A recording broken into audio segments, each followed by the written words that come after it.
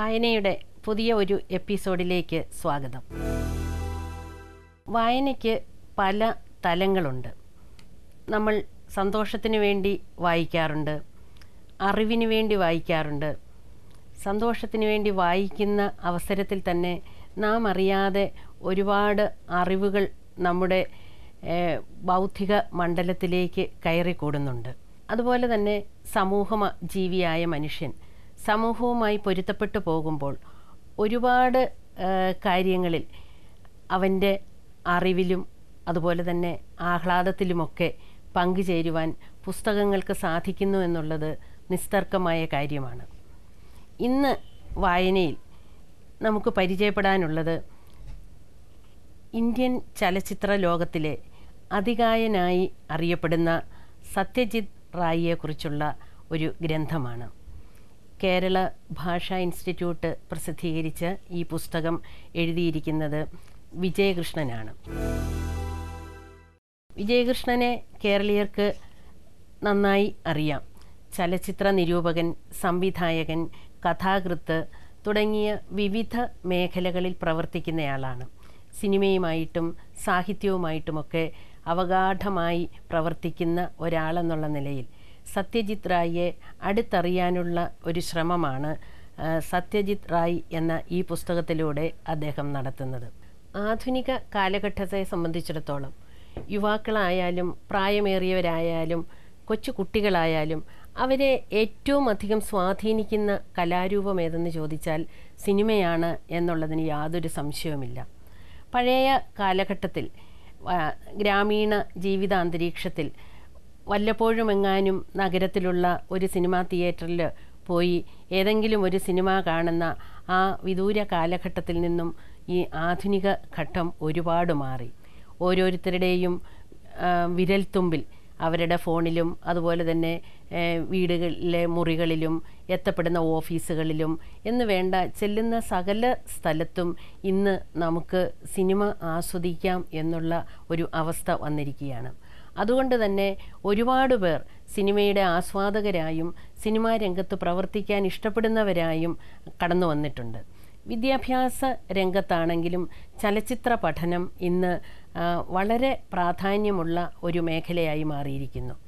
അപ്പോൾ അവർക്കെല്ലാം ഒരു കുലഗുരു എന്നുള്ള നിലയിൽ ഇന്ത്യൻ ചലച്ചിത്ര ലോകത്തെ അതുല്യ പ്രതിഭ എന്നുള്ള നിലയിൽ ഇന്നും സത്യജിത് റായ് വിരാജിക്കുകയാണ്.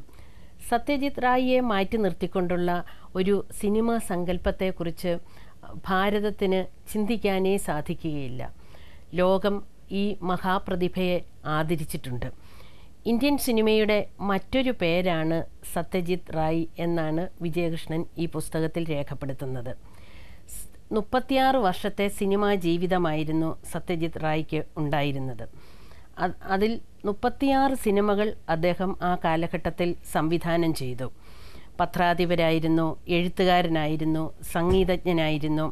അങ്ങനെ ഒരുപാട് മേഖലയിൽ വിരാജിച്ച ഒരാളാണ് സത്യജിത് റായ്.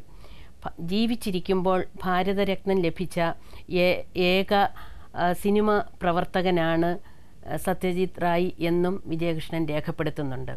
ഇവിടെ ഒരു അപവാദവും നമുക്ക് ചൂണ്ടിക്കാണിക്കാവുന്നതാണ്.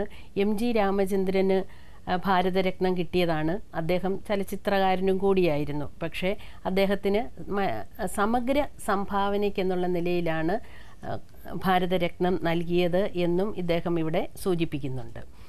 ഇവിടെ ഈ ഇന്ത്യൻ സിനിമയിലെ ഈ ഒന്നാമൻ സത്യജിത് റായ് എവിടെയാണ് ജനിച്ചത്, അദ്ദേഹത്തിൻ്റെ ബാല്യകാലം എങ്ങനെയായിരുന്നു, അദ്ദേഹത്തിൻ്റെ പഠനം എങ്ങനെയായിരുന്നു, അദ്ദേഹം ജീവിച്ച വഴികൾ എങ്ങനെയായിരുന്നു, ഇത്ര അത്യുന്നതിയിലുള്ള ഒരു കലാകാരൻ ആയി അദ്ദേഹം, ഒരു സിനിമാ പ്രവർത്തകനായി അദ്ദേഹം ഉയർത്തപ്പെട്ടത് എങ്ങനെയാണ് എന്നുള്ളത് വളരെ ലളിതമായി അതേസമയം വളരെ ചുരുങ്ങിയ വാക്കുകളിലൂടെ ഈ ചെറിയ പുസ്തകത്തിലൂടെ വിജയകൃഷ്ണൻ നമുക്ക് പകർന്നു തരികയാണ്. ഏതാണ്ട് 96 പേജ് മാത്രം വരുന്ന ഒരു പുസ്തകമാണ്. പക്ഷേ അതിമഹാനായ ഒരു കലാകാരൻ്റെ ഒരു സമഗ്രമായിട്ടുള്ള ജീവിത ചിത്രം നമുക്ക് ഈ പുസ്തകത്തിലൂടെ കിട്ടുന്നുണ്ട്. പതിറ്റാണ്ട് കാലത്തെ നിസ്തന്ത്രമായ ചലച്ചിത്ര സപര്യയുടെ ഫലമായി 36ഓളം ചലച്ചിത്രങ്ങളാണ് അദ്ദേഹം സംവിധാനം ചെയ്തത്. എഴുത്തുകാരനും സംഗീതജ്ഞനുമായിട്ടുള്ള അദ്ദേഹം ഒരു ബാലമാസിക നടത്തിയിരുന്നു. സന്ദേശ് എന്നായിരുന്നു ആ ബാലമാസികയുടെ പേര്. ആദ്യകാല ചിത്രങ്ങൾ ഒഴികെ എല്ലാ ചിത്രങ്ങൾക്കും സത്യജിത് റായ് തന്നെയായിരുന്നു സംഗീതം നൽകിയിരുന്നത്. ഇതുപോലെ ഇന്ത്യൻ സിനിമാ ചരിത്രത്തിൽ ഇത്രയധികം ബഹുമതികൾ വാരിക്കൂട്ടിയ ഒരാളും ഇല്ല എന്നാണ് വിജയകൃഷ്ണൻ നമുക്ക് കാണിച്ചു തരുന്നത്. അദ്ദേഹത്തിൻ്റെ ഭാരതരത്നമാണ് അദ്ദേഹത്തിന് ഇന്ത്യയിൽ ലഭിച്ചിട്ടുള്ള ഏറ്റവും വലിയ പുരസ്കാരം എന്നുള്ളത്. പിന്നെ അതുമാത്രമല്ല, ആയുഷ്കാല സംഭാവനയ്ക്ക് അദ്ദേഹത്തിന് ഓസ്കാർ പുരസ്കാരവും അതുപോലെ തന്നെ ഫ്രാൻസിൻ്റെ ഉന്നത ബഹുമതിയായ ലീജിയൺ ഓഫ് ഓണറും റായിയെ തേടിയെത്തി. ഇതൊക്കെ അദ്ദേഹത്തിൻ്റെ അന്താരാഷ്ട്ര നിലവാരം എന്ന് വെച്ചാൽ ഇന്ത്യൻ സിനിമയെ, ഒന്നുമല്ലാതിരുന്ന ഇന്ത്യൻ സിനിമയെ ലോകത്തിന് മുമ്പിൽ കാഴ്ചവെച്ചു, അതിനൊരു മാതൃകയാക്കി മാറ്റി എന്നുള്ളതാണ് അദ്ദേഹത്തിന് ലഭിച്ച ഈ പുരസ്കാരങ്ങളുടെയൊക്കെ എണ്ണം നമ്മെ ബോധ്യപ്പെടുത്തുന്നത്. ഏതാണ് സത്യജിത് റായിയുടെ പ്രധാനപ്പെട്ട ചലച്ചിത്രം, അതുപോലെ തന്നെ എങ്ങനെയാണ് അദ്ദേഹത്തിൻ്റെ നാൾ വഴികൾ കഴിഞ്ഞു പോകുന്നത് എന്നൊക്കെ ആദ്യ ഘട്ടത്തിൽ തന്നെ വിജയകൃഷ്ണൻ സൂചിപ്പിക്കുന്നുണ്ട്. 50കളുടെ മധ്യത്തിലാണ് സത്യജിത് റായ് സംവിധാനം ചെയ്ത ആദ്യ ചിത്രമായ പഥേർ പാഞ്ചാലി വിദേശ ചലച്ചിത്രമേളകളിൽ ബഹുമതികൾ വാരിക്കൂട്ടുന്നത്. ചരിത്രത്തിലാദ്യമായി ഒരു ഇന്ത്യൻ സിനിമ ലോക സിനിമയുടെ ഭൂപടത്തിൽ സ്ഥാനം പിടിക്കുന്നത് പഥേർ പാഞ്ചാലിയിലൂടെയാണ്. അതായത് ഇന്ത്യൻ സംവിധായകരും ഇന്ത്യൻ പ്രേക്ഷകരും അതുപോലെ തന്നെ വിദേശീയരും രണ്ട് കൈയും നീട്ടി സ്വീകരിച്ച ഒരു സിനിമയായിരുന്നു പഥേർ പാഞ്ചാലി. പഥേർ പാഞ്ചാലിക്ക് ശേഷം സത്യജിത് റായ്ക്ക് തിരിഞ്ഞു നോക്കേണ്ട ആവശ്യമേ ഉണ്ടായിട്ടില്ല എന്നാണ് എഴുത്തുകാരൻ സൂചിപ്പിക്കുന്നത്. ഇങ്ങനെ ഒരു കലാകാരനെ, ഒരു അതുല്യ പ്രതിഭയെ ഭാരതം വാർത്തെടുക്കുമ്പോൾ അദ്ദേഹത്തിൻ്റെ ജീവചരിത്രം എന്തായിരുന്നു എന്നുള്ളത് ഒരു ബാല്യകാല ചിത്രീകരണത്തിലൂടെ തന്നെ എഴുത്തുകാരൻ അവതരിപ്പിക്കുന്നുണ്ട്. കൽക്കട്ടയിൽ ഗഡ്പാർ റോഡിലെ 100-ാം നമ്പർ വീട്ടിലാണ് സത്യജിത് റായ് 5 വയസ്സ് വരെ താമസിച്ചത്. അതിനുശേഷം അനേകം വീടുകൾ മാറി മാറി താമസിക്കേണ്ടി വന്നു. എല്ലാം ദക്ഷിണ കൽക്കത്തയിലായിരുന്നു. സത്യജിത് റായിക്ക് 2.5 വയസ്സുള്ളപ്പോൾ അച്ഛൻ മരിച്ചുപോയി. എഴുത്തുകാരനായിരുന്നു അദ്ദേഹം. റായ് ജനിക്കുന്നതിനും 5.5 വർഷം മുമ്പാണ് അദ്ദേഹത്തിൻ്റെ മുത്തച്ഛൻ ഉപേന്ദ്ര കിഷോർ റായ് മരിച്ചത്. അദ്ദേഹവും ഒരു എഴുത്തുകാരനായിരുന്നു. അപ്പം അങ്ങനെ ഒരു പരമ്പരാഗതമായി ഒരു കലാകുടുംബത്തിൽ തന്നെ ജനിച്ച ആളായിരുന്നു സത്യജിത് റായ്. സത്യജിത് റായിയുടെ ശൈശവം സന്ദേശുമായി നാഭീനാള ബന്ധം പുലർത്തുന്നുണ്ട്. ഉച്ച സമയത്ത് സന്ദേശിൻ്റെ പ്രസ്സിൽ ശിശുവായ റായ് ചുറ്റി നടക്കുമായിരുന്നു. അകത്ത് കയറിയാൽ വലത്തെ നിരയിൽ കമ്പോസിറ്റർമാർ തങ്ങളുടെ കേസിൽ കുനിഞ്ഞു നോക്കി ഒന്നിനു പുറകെ ഒന്നായ ക്രമത്തിൽ അച്ചു നിരത്തുന്നത് അദ്ദേഹം സൂക്ഷിച്ചു നോക്കിയിരുന്നു. എന്നുവെച്ചാൽ വളരെ ചെറുപ്പത്തിൽ തന്നെ കലയുടെയും തൊഴിലിൻ്റെയുമായിട്ടുള്ള മേഖലയിൽ അതീവ നിപുണതയോടെ അല്ലെങ്കിൽ അതീവ താല്പര്യത്തോടു കൂടി സത്യജിത് റായ് ഇടപെട്ടിരുന്നു എന്നുള്ളതാണ് അദ്ദേഹത്തിൻ്റെ ബാല്യകാല ജീവിതാനുഭവങ്ങളിൽ നിന്നും നമുക്ക് ബോധ്യപ്പെടുന്നത്. ബാലനായ റായ് ചില ദിവസങ്ങളിൽ സർ ജഗദീഷ് ചന്ദ്രബോസിൻ്റെ വീട്ടിൽ സന്ദർശനത്തിന് പോകുമായിരുന്നു. ജഗദീഷ് ചന്ദ്ര ബോസ് ആ സമയത്ത് ബംഗാളിലെ ഏറ്റവും പ്രശസ്തനായ വ്യക്തികളിൽ ഒരാളായിരുന്നു. സസ്യങ്ങൾക്കും ജീവനുണ്ടെന്നുള്ള കാര്യം അദ്ദേഹം കണ്ടുപിടിച്ചിരുന്നു. അതിൻ്റെ പേരിലാണ് അദ്ദേഹത്തിന് സർ ബഹുമതി ലഭിച്ചത്. അദ്ദേഹത്തെ കാണാനായിരുന്നില്ല, അദ്ദേഹത്തിൻ്റെ തോട്ടത്തിലെ മൃഗശാല കാണുന്നതിന് വേണ്ടിയിട്ടായിരുന്നു ഇദ്ദേഹം സത്യജിത് റായ് ഈ ബോസിൻ്റെ വീട്ടിൽ എത്തിയിരുന്നത്. അതുപോലെ തന്നെ സത്യജിത് റായ്ക്ക് ഇംഗ്ലീഷ് പഠനവും അത് മുത്തശ്ശിയാണ് പഠിപ്പിച്ചു കൊടുത്തിരുന്നത്. അതുപോലെ അമ്മയും ഇംഗ്ലീഷ് പുസ്തകങ്ങൾ വായിച്ച് അതിനെ മനസ്സിലാക്കി ബംഗാളിയിലേക്ക് മാറ്റി മകന് മനസ്സിലാക്കിച്ചു കൊടുക്കാൻ പ്രത്യേകം ശ്രദ്ധിച്ചിരുന്നു എന്നുള്ളതും ഇവിടെ പ്രസ്താവിക്കുന്നുണ്ട്. സത്യജിത് റായിയുടെ വിദ്യാഭ്യാസം പൂർണ്ണതയിലെത്തുന്നത് അല്ലെങ്കിൽ അദ്ദേഹത്തെ ഒരു സിനിമാ രംഗത്തേക്ക് കൊണ്ടുവരാൻ സഹായിച്ചത് കൽക്കട്ട ശാന്തി നികേതനിലുള്ള അദ്ദേഹത്തിൻ്റെ പഠനമായിരുന്നു. അദ്ദേഹം 1921 സത്യജിത് റായ് ജനിക്കുന്നത്. 1935 അദ്ദേഹം കൽക്കത്തയിലെ പ്രസിഡൻസി കോളേജിൽ ചേർന്നു. സാമ്പത്തിക ശാസ്ത്രത്തിൽ ഉയർന്ന മാർക്കോടുകൂടി അദ്ദേഹം പാസ്സായി. സത്യജിത് റായ് 1940 സാമ്പത്തിക ശാസ്ത്രത്തിൽ ഉയർന്ന ബിരുദം നേടിയതിന് ശേഷം ശാന്തിനികേതനിൽ ചേരുകയാണുണ്ടായത്. 1942 പഠനം അവസാനിച്ച് അദ്ദേഹത്തിൻ്റെ സ്ഥലമായ കൽക്കത്തയിലേക്ക് തന്നെ മടങ്ങി വന്നു. കുടുംബ പ്രാരാബ്ദങ്ങളേറെ ഉണ്ടായിരുന്ന അദ്ദേഹം 1943 DJ കെയ്മർ ആൻഡ് കമ്പനി എന്ന ബ്രിട്ടീഷ് അഡ്വർടൈസിംഗ് ഏജൻസിയിൽ ചേരുകയാണുണ്ടായത്. പിന്നെ ചിദാനന്ദദാസ് ഗുപ്തയോടും മറ്റും ചേർന്ന് ഇന്ത്യയിലെ ആദ്യത്തെ ഫിലിം സൊസൈറ്റി സ്ഥാപിക്കാൻ അദ്ദേഹം മുൻകൈയെടുത്തു. ദ റിവർ എന്ന ചിത്രത്തിൻ്റെ പണികൾക്കായി അദ്ദേഹം 1948 കൽക്കത്ത ഫിലിം സൊസൈറ്റി സന്ദർശിക്കുകയും ഹോളിവുഡ് സിനിമയുടെ അനുകരണങ്ങളല്ല ദേശീയ സിനിമയാണ് നമുക്ക് വേണ്ടത് എന്ന് തീരുമാനിക്കുകയും ചെയ്തു. ഇതിനിടയിൽ അദ്ദേഹത്തിൻ്റെ വിവാഹം കഴിഞ്ഞു. പിന്നെ അദ്ദേഹം ജോലി ചെയ്തിരുന്ന കമ്പനിയിൽ നിന്ന് കുറച്ചു കാലത്തേക്ക് അദ്ദേഹം ഇംഗ്ലണ്ടിലേക്ക് ജോലി സംബന്ധമായ ആവശ്യങ്ങൾക്ക് പോവുകയുണ്ടായി. അവിടെ വെച്ചാണ് അദ്ദേഹത്തിൻ്റെ സിനിമാ ജീവിതം പൂത്തു തളർക്കുന്നത്. ഒരുപാട് സിനിമകൾ അദ്ദേഹം, ലോക സിനിമകൾ ഉൾപ്പെടെ ഒരുപാട് സിനിമകൾ അദ്ദേഹം കണ്ടു. 1952 ഇന്ത്യയിലെ ആദ്യത്തെ അന്താരാഷ്ട്ര ചലച്ചിത്രമേളയിൽ പങ്കെടുക്കുന്നു. അവിടെ വെച്ചാണ് ഈ പഥേർ പാഞ്ചാലിയുടെ പ്രാരംഭ പ്രവർത്തനങ്ങൾ അദ്ദേഹം തുടങ്ങുന്നത്. ഈ പഥേർ പാഞ്ചാലി നമുക്കറിയാം, ഭാരതത്തിലെ പ്രത്യേകിച്ച് സിനിമയുമായിട്ട് ബന്ധപ്പെട്ട് നിൽക്കുന്ന വിദ്യാർത്ഥികളും ആസ്വാദകരും അടക്കം എല്ലാവരുടെയും മനസ്സിൽ ഉള്ള ഒരു പേരാണ് പഥേർ പാഞ്ചാലി എന്നുള്ളത്. വിഭൂതിഭൂഷൺ ബന്ദോപാധ്യായ 2 നോവലുകളായി പറഞ്ഞു വെച്ച കഥയാണ് സത്യജിത് റായ് 3 ചിത്രങ്ങളായി പകുത്തെടുക്കുന്നത്. പഥേർ പാഞ്ചാലി എന്ന നോവലിൻ്റെ 3/4 പങ്കും ഉൾപ്പെടുത്തിയിട്ടുണ്ട് അതേ പേരുള്ള ചിത്രത്തിൽ. ഇത് ഒരു നേർക്കാഴ്ചയാണ് ഈ പഥേർ പാഞ്ചാലി. ഒരു കുടുംബവുമായിട്ട്, ഒരു പുരോഹിത കുടുംബം, ആ കുടുംബത്തിന് കഷ്ടിച്ച് കഴിഞ്ഞുകൂടുവാനുള്ള, ജീവിച്ചു പോകാനുള്ള വരുമാനം മാത്രമേ ഉള്ളൂ. പലപ്പോഴും പട്ടിണിയിലും പരിവട്ടത്തിലുമൊക്കെ കഴിയേണ്ടി വരുന്ന ഒരു പുരോഹിത കുടുംബവും അവരുടെ മക്കളുമൊക്കെ ചേർന്ന് ദുർഗ എന്നു പേരായ പെൺകുട്ടി പേരയ്ക്ക മോഷ്ടിച്ചുവെന്നാരോപിച്ച് പിന്നെ അവളെ അയൽക്കാരി അടിക്കുന്ന ഒരു സന്ദർഭവുമായിട്ട്, ശകാരിക്കുന്ന ഒരു സന്ദർഭവുമായി ബന്ധപ്പെട്ടാണ് പഥേർ പാഞ്ചാലി തുടങ്ങുന്നത്. പിന്നീട് ഈ ദുർഗയെ കേന്ദ്രീകരിച്ചുകൊണ്ടാണ് ആ സിനിമ മുന്നേറുന്നത്. പൗരോഹിത്യത്തിൽ നിന്നുള്ള തുച്ഛമായ വരുമാനം കൊണ്ട് കുടുംബം ഉന്തിത്തള്ളി കൊണ്ടുപോകാൻ പണിപ്പെട്ടു അവളുടെ അച്ഛൻ. ഭാര്യ സർവജയ പ്രായോഗികമതിയായ ഒരു സ്ത്രീ. കുടുംബം ഇവിധമെങ്കിലും തട്ടിയും മുട്ടിയും കൊണ്ടുപോയത് അവരുടെ മിടുക്കുകൊണ്ട് മാത്രമാണ്. പക്ഷേ വിധി അവർക്ക് എതിരായിരുന്നു. ഈ മോഷണം ആരോപിച്ച് പിന്നെ ദുർഗയെ ശകാരിക്കുകയും അതുപോലെ ദുർഗയുടെ ആ ജീവിതത്തിൻ്റെ വഴികളിലൂടെ മുന്നോട്ട് നീങ്ങുന്ന ആ കഥ ഒരു ട്രാജഡി, ഒരു ദുരന്ത പര്യവസായി എന്നതുപോലെ നമുക്ക് തോന്നുകയാണ്. കുടുംബത്തിൻ്റെ നിത്യദാന ചെലവുകൾക്കുള്ള വകയൊപ്പിക്കാൻ കഴിയാത്ത ഹരിഹർ എന്ന് പറയുന്ന കുടുംബനാഥൻ സൗഭാഗ്യം തേടി അകലങ്ങളിലേക്ക് പോയി.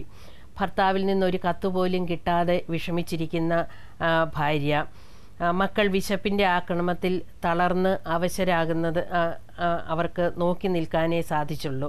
കുടുകുട കോരിച്ചൊരിഞ്ഞ് പെയ്യുന്ന മഴയിൽ, പുതുമഴയിൽ നൃത്തം ചവിട്ടി ദുർഗ നൃത്തം ചെയ്യുന്നതും, മഴയുള്ള ഒരു രാത്രിയിൽ അവൾ പനി പിടിച്ച് മരിച്ചു പോകുന്നതും ഒക്കെ വളരെ ഹൃദയസ്പൃക്കായിട്ടുള്ള ആവിഷ്കരണമാണ്. പിന്നീട് ഏതോ ഒരു രാത്രിയിൽ അവളുടെ അച്ഛൻ ഹരിഹർ തിരിച്ചെത്തുമ്പോൾ ഭാര്യയുടെ നിശബ്ദത ഇല്ല, അദ്ദേഹത്തിന് ഒന്നും തന്നെ മനസ്സിലായില്ല. പക്ഷേ കഴിഞ്ഞുപോയ ദുരന്തങ്ങളൊക്കെ മനസ്സിലാക്കിയപ്പോൾ അയാൾ നിയന്ത്രണം വിട്ട് പൊട്ടിക്കരയുകയായിരുന്നു ചെയ്തത്. അങ്ങനെ ഏറെ നാൾ കഴിയും മുമ്പ് ശപിക്കപ്പെട്ട ആ ഗ്രാമത്തോട് അവർ വിട പറയുകയാണ്. അനാഥമായ വീടിൻ്റെ അവശിഷ്ടങ്ങളിലേക്ക് ഒരു പാമ്പ് ഇഴഞ്ഞു കയറുമ്പോൾ പഥേർ പാഞ്ചാലി അവസാനിക്കുകയാണ്. സത്യജിത് റായിയുടെ ആദ്യ ചിത്രമായ പഥേർ പാഞ്ചാലി 1955 കൽക്കത്തയിൽ റിലീസ് ചെയ്യുന്നത്. അതിനു മുമ്പ് തന്നെ അമേരിക്കയിൽ പ്രദർശിപ്പിക്കുകയുണ്ടായി. ന്യൂയോർക്കിൽ ഇന്ത്യൻ കലയുടെ വലിയ പ്രദർശനം പദ്ധതിയിട്ടാണ് പ്രദർശനം കാണാൻ മൺട്രോ വീലർ വരികയുണ്ടായി. ഒരു കൊമേഴ്സ്യൽ ആർട്ടിസ്റ്റ് എന്ന നിലയിൽ റായിയെ കാണാനാണ് അദ്ദേഹം എത്തിയത്. ഒരു ചിത്രത്തിൻ്റെ പണിയിലാണ് എന്ന് റായ് പറഞ്ഞു. നിങ്ങളിത് സമയത്ത് തീർക്കുകയാണെങ്കിൽ ഞാൻ മ്യൂസിയം ഓഫ് മോഡേൺ ആർട്ടിൽ കാണിക്കാം എന്ന് വീലർ വാക്ക് കൊടുക്കുകയുണ്ടായിരുന്നു. ആ കാലഘട്ടത്തിൽ ഒരു ഇന്ത്യൻ സിനിമാക്കാരന് അല്ലെങ്കിൽ ഒരു ചലച്ചിത്രകാരന് കിട്ടാവുന്ന ഏറ്റവും വലിയ ആദരവുകളാണ് ഈ പഥേർ പാഞ്ചാലിയിലൂടെ ഇങ്ങനെ സത്യജിത് റായ് നേടിയെടുത്തത്. വിശ്രുതമായ Cannes film festival Pather പാഞ്ചാലിയിൽ best human document എന്ന പുരസ്കാരം നേടി. 1954 ഇന്ത്യൻ ദേശീയ അവാർഡുകൾ നൽകി തുടങ്ങിയത്. രണ്ടാമത്തെ വർഷം ഏറ്റവും മികച്ച ചിത്രത്തിനുള്ള രാഷ്ട്രപതിയുടെ അവാർഡും പഥേർ പാഞ്ചാലി നേടി. ഒട്ടനവധി പുരസ്കാരങ്ങൾ ഇത് നേടുകയുണ്ടായി. പിന്നീട് പായുന്ന ഒരു തീവണ്ടിയിൽ നിന്നുള്ള നദിയുടെ ദൃശ്യത്തിലാണ് പഥേർ പാഞ്ചാലിയുടെ തുടർച്ചയായ അപരാജിതോ ആരംഭിക്കുന്നത്. ഇത് അപുവിൻ്റെ ലോകം എന്നുള്ള ഒരു പേരിലാണ് ഈ 5ാമത്തെ അധ്യായമായി ഈ പുസ്തകത്തിൽ വിജയകൃഷ്ണൻ നമുക്ക് പരിചയപ്പെടുത്തി തരുന്നത്. ഇതും പഥേർ പാഞ്ചാലിയുടെ വിജയപാത പിന്തുടരുന്നതായിരുന്നു അപരാജിതോയും. വെനീസ് ഫിലിം ഫെസ്റ്റിവലിലും അതുപോലെ പരമോന്നത ബഹുമതിയായ ഗോൾഡൻ ലയൺ നേടി പഥേർ പാഞ്ചാലിയും അപരാജിതയും ചേർന്ന് സെൽനിക് അവാർഡും കരസ്ഥമാക്കി. പരിചിതമായ സംസ്കാരത്തിലും ഭാഷയിലുമല്ലാത്ത ചിത്രം നിർമ്മിക്കാൻ ഒരിക്കലും പക്ഷേ സത്യജിത് റായ് മെനക്കെട്ടിരുന്നില്ല. ഈ ചിത്രങ്ങളുടെയൊക്കെ വിജയത്തിന് ശേഷം പല വിദേശ രാജ്യങ്ങളിൽ നിന്നും ചിത്രം നിർമ്മിക്കുന്നതിന് വേണ്ടി അല്ലെങ്കിൽ ചലച്ചിത്ര കാവ്യം ഒരുക്കുന്നതിന് വേണ്ടി പലരും സത്യജിത് റായിയെ സമീപിച്ചു, ഈ അതുല്യ പ്രതിഭയുടെ മാറ്റ് അറിഞ്ഞുകൊണ്ട് തന്നെ. പക്ഷേ ഒരിക്കൽ പോലും അദ്ദേഹം തൻ്റെ സ്വത്വം വിട്ട് പ്രവർത്തിക്കാൻ തയ്യാറായില്ല എന്ന് വേണം പറയാനായിട്ട്. തൻ്റെ ചുറ്റുമുള്ള നാടും തൻ്റെ ചുറ്റുമുള്ള ജീവിതങ്ങളും അവരുടെ കഷ്ടപ്പാടുകളും ഒക്കെ സത്യസന്ധമായി യാഥാർത്ഥ്യബോധത്തോടെ അവതരിപ്പിക്കാനാണ് എപ്പോഴും സത്യജിത് റായ് ശ്രമിച്ചിരുന്നത്. ഇനിയും സത്യജിത് റായിയുടെ മറ്റൊരു പ്രധാനപ്പെട്ട സവിശേഷതയാണ് സംഗീതത്തിലുള്ള അദ്ദേഹത്തിൻ്റെ അപാരമായ കഴിവ്. സത്യജിത് റായ് സംഗീതത്തിൻ്റെ നൂപുര ധ്വനികൾ മുഴക്കിയ ആളാണ് എന്ന് വിജയകൃഷ്ണൻ നമ്മോട് പറയുന്നുണ്ട്. അതായത് ഏറ്റവും മികച്ച രീതിയിൽ മാത്രം സംഗീതം ഉപയോഗിക്കുന്ന റായിയുടെ സംഗീതമായ സാന്ദ്രമായ ചിത്രമാണ് ജൽസാഖർ. ഗാനങ്ങളും നൃത്തങ്ങളുമുള്ള ഈ റായി ചിത്രം അസാധാരണമായ ഒന്നാണ് എന്ന് വിജയകൃഷ്ണൻ സാക്ഷ്യപ്പെടുത്തുന്നു. ജൽസാഖർ എന്നാൽ സംഗീതഗൃഹം എന്നാണ് അർത്ഥം. താരാശങ്കർ ബന്ദോപാധ്യായ രചിച്ച ഒരു കഥയെ അവലംബിച്ചാണ് റായി ഈ ചിത്രം നിർമ്മിച്ചിട്ടുള്ളത്. തകരുന്ന ജന്മിത്വത്തിൻ്റെ പശ്ചാത്തലത്തിലാണ് കഥ നടക്കുന്നത്. വിശ്വംഭർ റായ് എന്ന ജമീന്ദാരുടെ പതനം ഇതിൽ ചിത്രീകരിക്കപ്പെടുന്നു.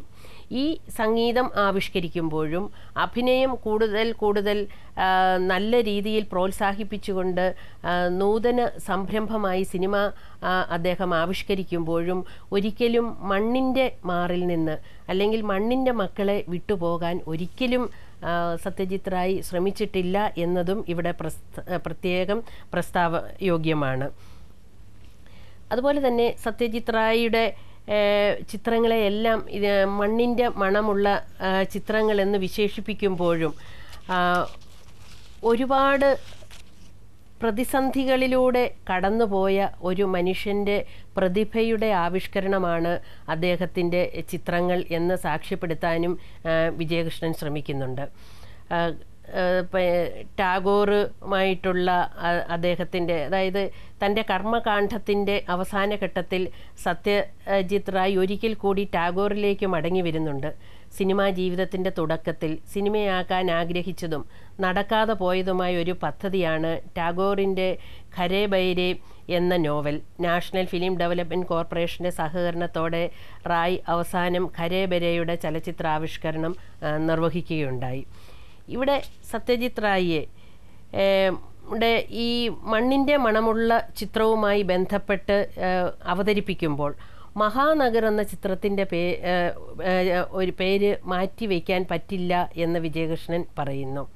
മഹാനഗർ എന്ന ചിത്രത്തിലാണ് റായി ആദ്യമായി ശരിക്കും നഗരജീവിതത്തെ അപഗ്രഥിക്കാൻ ഒരുങ്ങുന്നത്. ഉദ്യോഗം നഷ്ടപ്പെട്ട ഭർത്താവ്, ഉദ്യോഗത്തിൽ വിജയത്തിൻ്റെ പടികൾ അനായാസേന ചവിട്ടിക്കയറുന്ന ഭാര്യ, ഈ സാഹചര്യം അനിവാര്യമായും വരുത്തിക്കൂട്ടുന്ന അസ്വസ്ഥതകൾ, ഇത് പ്രത്യേകിച്ച് ആധുനിക കാലഘട്ടത്തെ ചേർത്ത് വായിക്കുമ്പോൾ അന്നു മുതൽ ഇന്നു വരെയുള്ള കാലഘട്ടത്തിൻ്റെ ഒരു പരിച്ഛേദം എന്നുള്ള നിലയിൽ എന്നും ആസ്വദിക്കപ്പെടുന്ന ഒരു ചിത്രമായി മാറുന്നുണ്ട് എന്നുള്ളതിൽ യാതൊരു സംശയവുമില്ല. സത്യജിത് റായിയുടെ ജീവിതം എന്നും പിൽക്കാല തലമുറയ്ക്ക് ആവേശമായിരുന്നു. കുറ്റാന്വേഷണ നോവലുകളും അതുപോലെ തന്നെ ക്രൈം ത്രില്ലറുകളുമൊക്കെ കടന്നു വരുന്ന ഒരു കാലഘട്ടത്തിൽ സത്യജിത് റായ് എന്നും യുവതലമുറയുടെ ആവേശമായി മാറി. അത് വളരെ കൊച്ചു കുട്ടികൾക്ക് പോലും വളരെ എളുപ്പത്തിൽ മനസ്സിലാകുന്ന രീതിയിലാണ് വിജയകൃഷ്ണൻ ഈ പുസ്തകത്തിൽ അവതരിപ്പിച്ചിരിക്കുന്നത് എന്നുള്ളതാണ് ഈ പുസ്തകത്തിൻ്റെ ഏറ്റവും വലിയ പ്രത്യേകത. സത്യജിത് റായ് തനതായ കഥാവസ്തുവിനെ ആധാരമാക്കി നിർമ്മിക്കപ്പെട്ടിട്ടുള്ള സോനാർ കെല്ല, ജയ് ബാബ ഫേലുനാഥ്, ഹീരക് രാജാർ ദേശ എന്നീ ചിത്രങ്ങളിൽ കുറ്റാന്വേഷണവും ഭ്രമാത്മകതയുമാണ് ഇതിവൃത്തമായി വരുന്നത് എന്ന് വിജയകൃഷ്ണൻ നമുക്ക് ബോധ്യപ്പെടുത്തി തരുന്നുണ്ട്. ആദ്യത്തെ 2 ചിത്രങ്ങളിലും ഷെർലക് ഹോംസ് മാതൃകയിലുള്ള കഥാപാത്രമായ ഫേലുനാഥിൻ്റെ കുറ്റാന്വേഷണങ്ങളാണ് കഥകൾ. മുത്തച്ഛൻ എഴുതിയ ഗുപിഗായിനെ ബാഘാബായിനേക്ക് സ്വന്തം നിലയിൽ റായ് എഴുതി ചേർത്ത അനുബന്ധമാകുന്നു. ഹീരക് രാജാർ ദേശെ ആദ്യ ചിത്രത്തിലെ ഗൂപിയും ബാഘയും ഈ ചിത്രത്തിലും പ്രധാന കഥാപാത്രങ്ങളായി വരുന്നുണ്ട്. അവരുടെ മാന്ത്രിക സിദ്ധികൾ തന്നെയാണ് ഈ ചിത്രത്തിൽ അദ്ദേഹം പ്രയോജനപ്പെടുത്തുന്നതും അതിൻ്റെ രസക്കയർ മുറുക്കിയിടുന്നതും അങ്ങനെ തന്നെയാണ്. ഫാൻറ്റസി, കോമഡി, കുറ്റാന്വേഷണം, ബാലചിത്രം ഇവയിലുള്ള സത്യജിത് റായിയുടെ കൗതുകം ആദ്യമായി പ്രകടമാകുന്ന ചിത്രം പരേഷ് പാഥറാണെന്ന് തുടർന്ന് വ്യത്യസ്ത കാലഘട്ടങ്ങളിൽ ചിത്രീകരിച്ച മറ്റ് ചിത്രങ്ങളുമൊക്കെ എടുത്തു പറഞ്ഞുകൊണ്ട് വിജയകൃഷ്ണൻ സ്ഥാപിക്കുന്നുണ്ട്. അദ്ദേഹം നേരത്തെ ഒരു സന്ദേശ് എന്നൊരു ബാലമാസിക നടത്തിയിരുന്നു എന്ന് പറഞ്ഞല്ലോ. ആ ബാലമാസികയ്ക്ക് വേണ്ടി ഒരു കുറ്റാന്വേഷണ പരമ്പര തന്നെ സത്യജിത് റായ് എഴുതുകയുണ്ടായി. അത് പിന്നീട് അദ്ദേഹത്തിൻ്റെ സിനിമാ ജീവിതത്തിലും ഒരുപാട് വഴികാട്ടി അല്ലെങ്കിൽ വഴി തെളിക്കുവാൻ സഹായകമായി എന്നും ഇവിടെ സൂചിപ്പിക്കുന്നുണ്ട്. സാധാരണ പ്രേക്ഷകർക്ക് കൂടി മനസ്സിലാകുന്ന രീതിയിൽ വളരെ ലളിതമായിട്ടുള്ള അവതരണമാണ് സത്യജിത് റായ് തൻ്റെ സിനിമയിലൂടെ എപ്പോഴും കാഴ്ചവെച്ചിരുന്നത്. അതായത് ഇന്ത്യൻ ജനതയുടെ നേർക്കാഴ്ചകൾ അവതരിപ്പിക്കുന്നതിൽ സത്യജിത് റായ് എന്നും അങ്ങേയറ്റം സത്യസന്ധതയോടെയാണ് ഒരു കലാകാരൻ എന്നുള്ള നിലയിൽ പ്രവർത്തിച്ചിരുന്നത് എന്നാണ് അദ്ദേഹത്തിൻ്റെ ജീവചരിത്രം നമ്മോട് പറയുന്നത്. 1982 സത്യജിത് റായ്ക്ക് ഒരു ഹൃദ്രോഗ ബാധയുണ്ടായി. അത് അദ്ദേഹത്തിൻ്റെ ജീവിതത്തെ വല്ലാതെ പിടിച്ചുലയ്ക്കുകയുണ്ടായി. അദ്ദേഹം ഇനി സിനിമയൊന്നും ചെയ്യാൻ പാടില്ല എന്ന് ഡോക്ടർമാർ വിധി എഴുതി. പക്ഷേ ചലച്ചിത്ര നിർമ്മാണം മാത്രമായിരുന്നു അദ്ദേഹത്തിൻ്റെ പാഷനായി അദ്ദേഹം കണ്ടിരുന്നത്. എത്ര അനാരോഗ്യവാനായിരുന്നെങ്കിലും ചലച്ചിത്രത്തെ വിട്ടൊരു ജീവിതം തനിക്കില്ല എന്ന് എപ്പോഴും സത്യജിത് റായ് പറയുമായിരുന്നു.